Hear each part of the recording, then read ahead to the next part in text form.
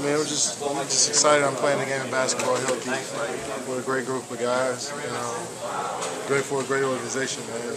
No matter if I have a good game or a bad game, I'm still thankful. Tonight, the whole team raised its level in the fourth quarter, particularly defensively. And you were playing a team that was playing very well. Magic were playing well for most of the game. Yeah, they're a tough team to guard, man. We had to figure them out. It took us a while because Dwight is such a low into the basket and he got so many shooters around him.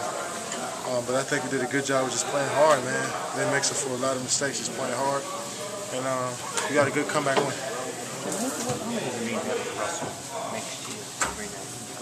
It means a lot, man. He takes so much pressure off of everybody. He can loosen up the defense with his drives. He can shoot the basketball. He can pass really well, rebound. He does so much for us, and it's just great having him on our team, man. Because he does stuff that you really can't teach, man. He's so athletic and got great instincts and hands. Just phenomenal. He makes me a lot better. Yeah, he gives me easy baskets.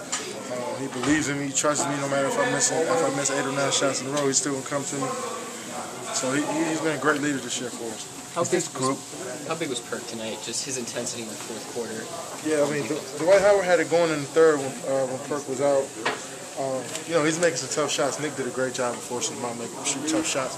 But when Perk got in there, he kind of forced him to shoot the same shots, and I guess he kind of got wore down for them 2 guys. So Dwight Howard's an unbelievable player, but Perk played his best on him and made him and contested his shots and blocked a few. And just play hard, and that's what we need from him. What did it for you in the fourth quarter offensively?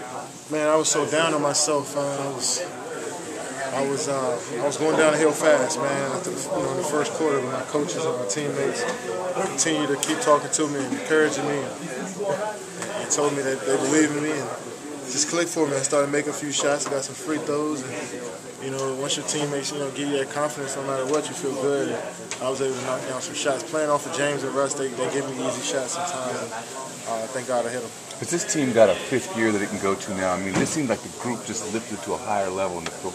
Against a team, as I said, was playing very well. You get the whole team needs to lift up.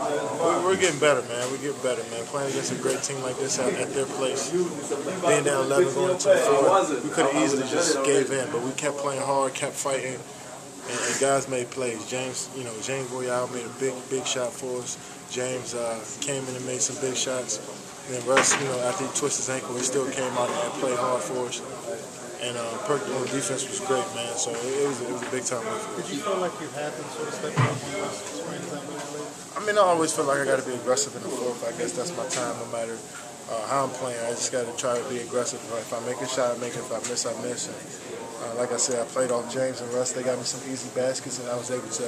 I got to the rim a few times and got some fouls called. And I was able to get going a little bit. You look like after one time out, they came out. It looked like he was go win this game, go take it over. BK, that's my guy. Since I got into the league, and he was always on top of me no matter what. I'm playing good or playing bad, but it wasn't going to take the game over. It would play harder on the defensive end. I just got so much love for these coaches, man. They always picking me up and encouraging me. And if I'm playing bad, they tell me.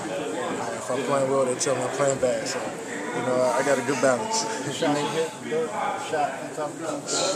Man, finally, that was a prayer, man. I threw that one up. God was on my side on that one, man, and I made a decent shot. You mentioned Royale earlier. How big was that sequence when they went zone and you guys seemed to just know what to do right in that moment? Yeah, Coach always prepares us for zone no matter who we play.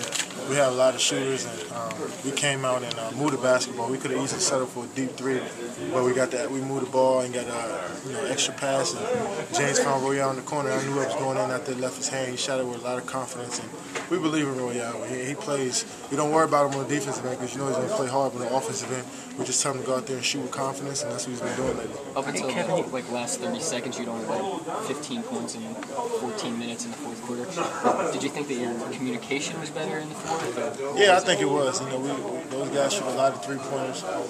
Dwight is tough going to the basket, but I think we scrambled out and made those guys put the ball on the floor and made them shoot tough shots. So it was a good victory by us. Thanks, Kevin. I've heard you say a lot of times how much you love playing in Oklahoma City. When you hear guys talk about saying they need to go to a big market, a big city, what do you think about that? I mean, different guys. They think different things.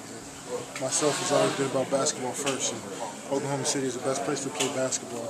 The market and stuff, I mean, of course that's cool for off the court, but I'm more of a basketball player. And, I can't lead these guys, man. I enjoy being here. I enjoy my coaches. I enjoy the community. The whole organization is first class. So, like I said, it's always been basketball first with me. Thank you. Thanks, guys. Take care.